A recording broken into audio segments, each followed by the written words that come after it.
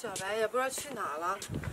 我刚刚听人家说，他跟个女孩在一起，他不是这样的人啊。行了，你先回去吧，都到家了。嗯。那明天咱们在老地方见。好。原来他们说的都是真的。那行，那你先走吧。回去吧。过来，黑糖，黑糖。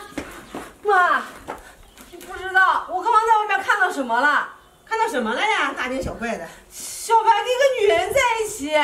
那给个女人在一起算什么呀？啊，你有那么紧张吗？干嘛呀？这是。妈，你怎么这么说话呢？我跟小白，我们俩是夫妻，他现在跟个女人在一起，而且很亲热，我怎么能不生气呢？呀，你有什么好生气的呀？哈，你也不看看你，自从嫁到我们家以后，你看你穿的啊，戴的，这像什么呀？像农村老太婆似的。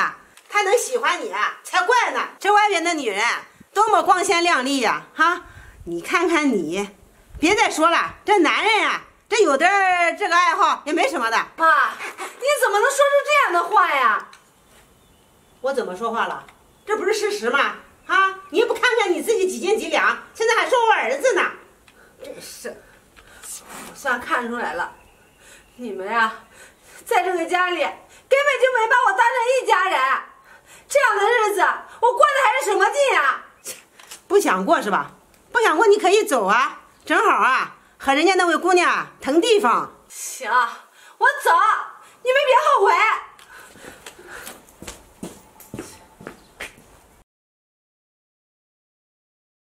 这个村子真是一点变化都没有。3年前，就是从这里把我赶出来的。我现在回来，倒是让你们看看，到底谁过得比谁好。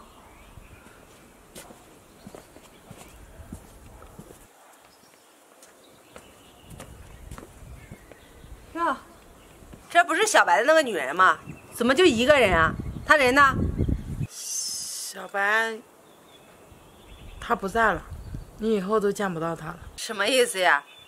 不会，她也把你甩了吧？小白，她去世了。去世了？真是老天有眼呀！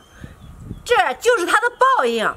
当年她对我那么绝情，现在去世了。他真是死有余辜！我告诉你，这件事啊，是我进这个村子以来听到最开心的事情。哼！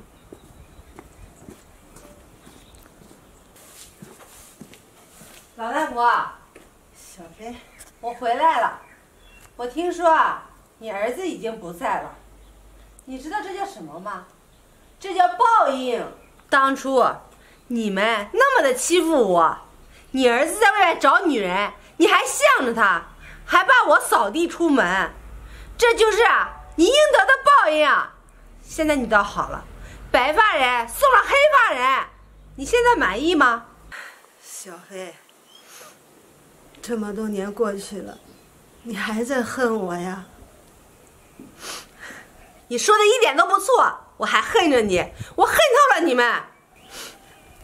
小飞，我知道是我不好，是我对不起你。我这么做都是有苦衷的。你有苦衷？你能有什么苦衷啊？难不成还是你儿子逼你的？小飞，你说对了，这是我儿子，他逼着我，让我这么做的。什么？你儿子逼你这么做的？这到底怎么回事呀？事情啊，是这样的。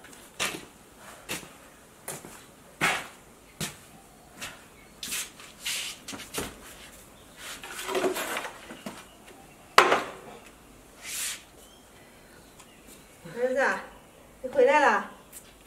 儿子，儿子，这怎么了？怎么还哭上了呀？儿子，到妈，你自己看吧。这是什么？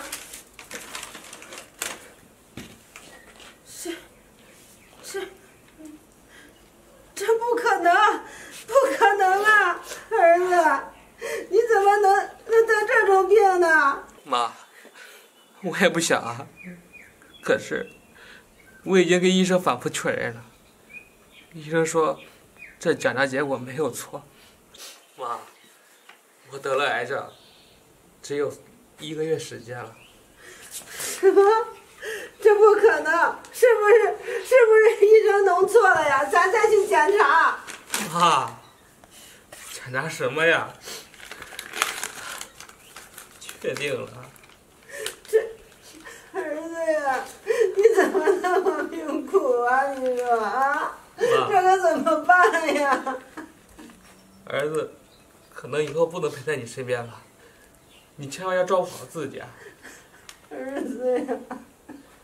妈，还有这小薇还不知道呢，这件事儿我不准备告诉她，要不然的话，她肯定会一直陪在我身边的。可是我不想看着她为我伤心，为我难过。妈，所以我想请你帮我个忙。儿子啊，什么事儿？你说。妈，我会找我同事陪我演出戏。到时候小薇会看见我们俩在一起，这样的话，她会认为我不爱她了。你就顺着她的话说，就说我不爱她了。你呀，让她和我离婚，这样的话，她也就看不到1个月之后我去世的样子了。儿子呀，你这样做，他会恨你一辈子的呀。妈，她恨我也只是一时。我不想让他看我死去而难过一辈子呀，妈，小薇是什么样的人，你知道的。如果他知道我得癌症，他肯定会守在我身边的。妈，你就答应我吧。行，妈都答应你。谢谢你，妈。事情就是这样的，他都是为了你。他不想让你看到他生病痛苦的样子呀，他只想让你找到自己的幸福，让你能过得好，他走着也就安心了。小贝，对不起，是我骗了你。妈，你说你怎么不给我早说呀？害得我这些年还一直恨着你们，没想到你们就是全都是为了我好。对不起，对不起，妈，别这么说，小白都已经不在了，你一个人在家怎么生活的？肯定吃了不少的苦吧。既然小白不在了，那就由我替他来完成孝敬你的义务吧。孩子呀，不用，我一个人呀过得挺好的，我不能再拖累你了，不能。妈，你说的这什么话呀？什么拖累呀？你放心吧，既然小白不在了，我会帮他好好孝敬你的，不管你答应不答应，我都不会抛弃你的。我的好孩子呀，谢谢你，谢谢你。妈，不说了，走，咱们回屋。回屋。